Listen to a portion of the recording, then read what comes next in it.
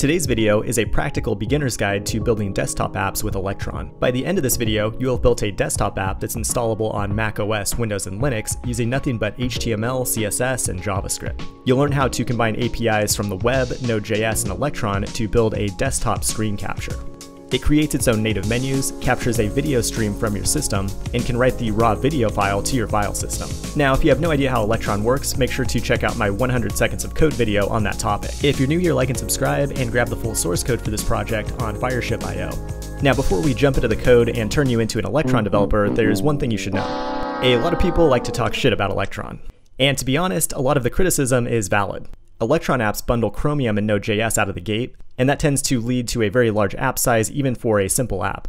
On top of that, running Chromium can be resource intensive, so your app will probably use more CPU and RAM than a comparable app in Objective-C or C#. But here's the thing, these drawbacks don't matter very much for most developers when it comes to the big picture. Because it's fun. It's fun to do bad things. If you're a web or Node.js developer, Electron offers an amazing developer experience, and it makes desktop apps a practical business decision for companies that would otherwise not consider them. Even big companies with tons of talent and cash still choose Electron because it makes more business sense. At the end of the day, the only thing that matters is that you build an awesome user experience, which you can absolutely do with Electron. And your users don't know or care what technology you use to build the app. I think Winston Churchill said it best. Electron is the worst desktop architecture, except for all the others we've tried. Now that we have that out of the way, let's take a closer look at the desktop app we're building today. It's a simple screen recorder. It takes one of the windows that you have opened on your desktop and turns it into a video stream, and then we preview that video stream in our Electron app.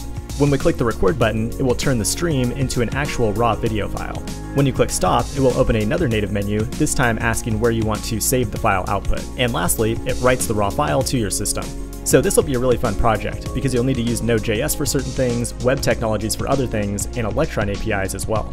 This tutorial is designed for you to follow along, but we'll be moving at a very quick pace, so feel free to pause or slow down the playback speed. To get started, we'll first want to generate some initial boilerplate code. To do that, I'll be using an awesome tool called Electron Forge, along with its option for plain vanilla JavaScript. But if you have a preferred framework, there's all kinds of starter projects out there that you can use. And the code in this project should be relatively easy to port over to one of those.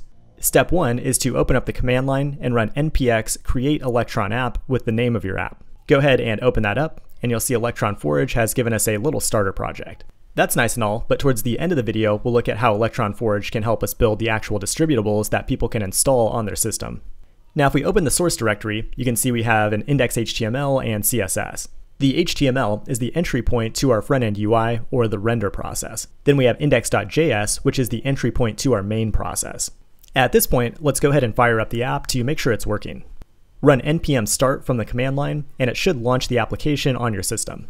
Now, one thing to keep in mind is that it doesn't do hot reloading like you might be used to if you work with a web framework. If you make some changes and want to see them reflected in the app, come down here to the command line, type in rs in the same terminal, and your app will restart.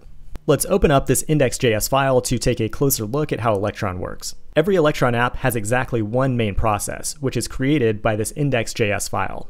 Up here at the top, you can see we're importing two things from Electron, app and browser window. App is used to control the lifecycle of the app, and it uses an event-based API. Let's take a look at some examples. The main event we want to listen to is ready, so we say app on ready, run this function. This event will fire once when the app is actually ready, and you can run whatever initialization logic you want here. Now, Electron Forge already set this up for us, but feel free to implement your own logic here. If we look below that, you can see we're handling a couple of other events as well, like window all closed. Because Macs have different operating system behaviors than Windows, you can run platform-specific code by checking the process platform value. This is a special value provided by Electron, and if it's a Mac, it'll be Darwin or Win32 for Windows. So our app has one main process, but it can have multiple render processes going at the same time. A render process is an instance of Chromium, so you can think of each render process as being a tab or window in the browser. We create one by instantiating a browser window, and there's a bunch of different options we can pass here, but I'm going to set the node integration to true. That allows us to access Node.js globals directly in our front-end code. So that gives us an empty browser window. Now we use load file to load our index.html into it. If we look at the HTML, you can see it's nothing but a hello world. In fact, we don't even have any JavaScript running on our front end yet. Let's change that by creating a file called render.js, and then we'll add a script tag pointing to that file here in our HTML. And make sure to use the defer attribute so the script loads after the HTML. While we're in here, I'm going to go ahead and add Bulma CSS to the head of the document as well. That'll make our UI look a little more polished. Then down here in the body, we'll add a video element to preview the actual output that's being recorded. Down below that, we'll add 3 buttons. The first button will start recording, the second button will stop recording, and the third one allows us to choose the actual video source from the system. Now let's jump into our render.js file. If you're a web developer, you can think of this as your front-end code, and it has access to everything that you would expect in the browser. Let's start by simply making a reference to the HTML elements in the DOM. We can use document query selector to grab the video element, and then we can grab our 3 buttons by using document get element by ID. Our first challenge is getting access to all of the available screens on the user's system to record.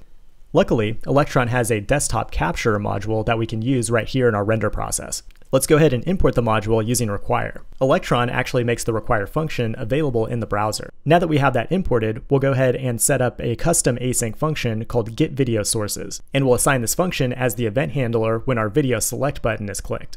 In the function body, we can get access to all of the windows or screens in the system by calling desktop capture getSources. This method returns a promise, so we'll need to use the await keyword to await the actual value. The value is an array of objects where each object is a window or screen available on the user's computer that we can record. And now that we have access to this data, we just need to implement some kind of UI element for the user to select the screen they want to record. That'd be a good use case for a native pop-up menu. Electron has a menu class, but it's actually designed to run on the main process. We can access things on the main process using a module called remote. This is one way to handle inter-process communication, or IPC. It's a very important concept, but all you need to know for now is that it allows us to build native menus directly in our front-end code here. We'll set a variable for the menu itself, and then we'll call menu build from template. This method expects an array of objects, where each object represents a different menu item. And an easy way to create that array is with JavaScript's array map method, to convert our array of input sources into an array of menu items. For each source, we'll return an object where the label is the source name, and then we'll register an event handler for click that calls another function that we have not yet implemented yet called selectSource. And lastly, we simply call popup on this menu. Now if we restart the app and click that button, you can see it gives us a list of all the windows on our system. At this point, clicking on an item doesn't do anything. That's because we need to implement our selectSource function. This will also be an async function, and the first thing we do in here is set the inner text of our video select button to the name of the source. Then to capture video from the source, we need to set up a few options here. We'll set audio to false, and then we'll set the Chrome media source to desktop and the Chrome media source ID to the source ID we pass to the function. From here, we'll use the browser's built-in Navigator API to create a streaming video. We can await Navigator media devices, get user media, with the constraint options that we defined before. This will provide a stream of video output of whatever's happening in that window. So all we have to do is grab our HTML video element and set its source object to the stream. We'll click play, and that should give us a real-time feed of the window. Go ahead and restart the app and then select a video source. This time, you should see a real-time preview of the video feed in your Electron app. Okay, so now that we have a stream of video footage from the user's system, how do we record it and then save it as a video file that we can then play back? One way is to use the browser's built-in media recorder. I'll set the recorder up as a global variable and then set an empty array for the recorded chunks. This would allow you to potentially record video in multiple segments.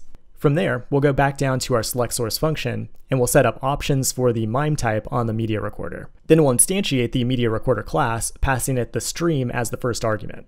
Now the recorder can be controlled by the user, and it has an event-based API. There are 2 events that we care about here, onDataAvailable and onStop. We'll define handlers for these events as separate functions. When the video data becomes available, we want to simply grab it and push it to our recorded chunks array. That's easy enough, but when the recording has been fully stopped, we want to take those recorded chunks and convert them into a video file. We do that by creating a blob, and a blob is essentially just a data structure to handle raw data, like a video file. But what's kind of confusing is we don't actually want a blob here, we want a buffer, which is also an object for representing raw data. We create the buffer by calling buffer from, and then awaiting the blob's array buffer. I realize that's pretty weird, but it's just what we have to do to get the data in the proper format to be played back as video. But now that we have this raw data, we need to give the user a way to select where they want to save it on their system. Electron has a very powerful dialog module that runs on the main process, so we can import that from our remote module. It allows us to easily create native dialogues to do things like save and open files. In this case, we'll await show save dialog, which will resolve to the file path that the user has selected. We can customize the button to say save video, and then we'll set up a default path that timestamps the video. And now that we have the user's selected file path, we simply need to write that file to the system. And we can do that, of course, in Node.js with the built-in fs or file system module. It's a Node module, so we'll need to require it, and the function we're interested in is writeFile. We can come down here and put it to use by passing it the file path and then the buffer as the argument for the raw data. It's a callback-based API, so we can pass in a third argument as a function that will just console log that the video was saved successfully. And we're done. Your desktop app is now a fully functional screen recorder. But I did promise you one more thing, and that's to package the app for different operating systems like Mac, Windows, and Linux. Sounds pretty hard? Well, not so much. Electron Forge basically does all this for us automatically out of the box. Open up the terminal and run npm run make. It will automatically detect your operating system and then build the distributable for that OS. I happen to be on Windows right now, so when I run this command, it creates an out directory, and then you can find the executable in here to run your application natively. I'm going to go ahead and wrap things up there. I think the key takeaway here is that if you know JavaScript, then you can start building desktop apps today. And if you want to see more project-based videos like this on YouTube, make sure to like and subscribe and leave me a comment down below. Thanks for watching, and I will talk to you soon.